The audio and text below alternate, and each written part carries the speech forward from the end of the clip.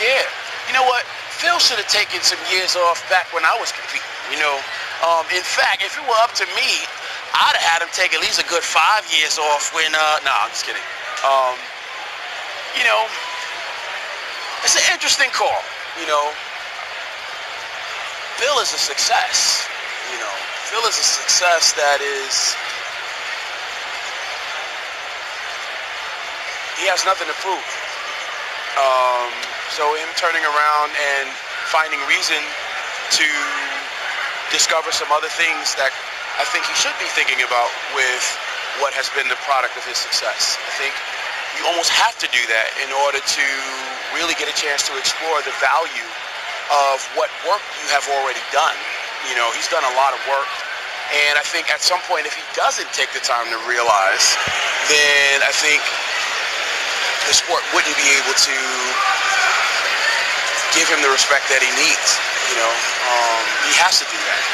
And if he doesn't do it, it's going to be a tragedy for himself. And I know what I'm saying probably doesn't even, you know, so you might have to edit that. But yeah, man, you know, Phil not competing this year, I think is a good decision for him as the man.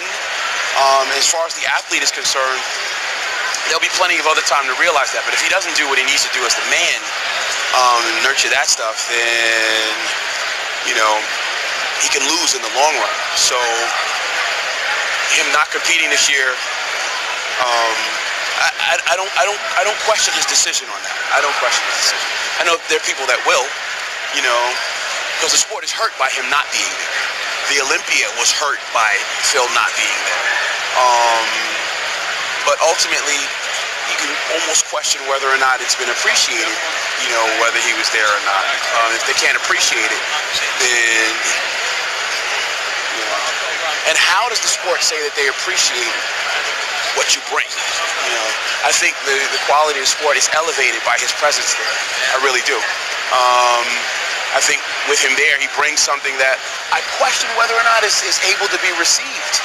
You know, if right now, there's so much talk about some other things that don't exist in bodybuilding 101, and I don't want to say things. What am I saying? I don't want to, I'm going off. Let me just say this. Phil not being there, the sport loses out, yes. You know, the promotion certainly gets lost.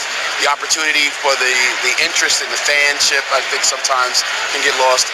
It does present new opportunity for some of the younger talent that's coming up to get some more spotlight, to serve notice that they're there. It allows people in the business to start taking notice of, you know, some of the other things that are being offered in the way of other packages, other talent, Will Bonac, a lot of other guys that are now able to come, you know, even Ruli,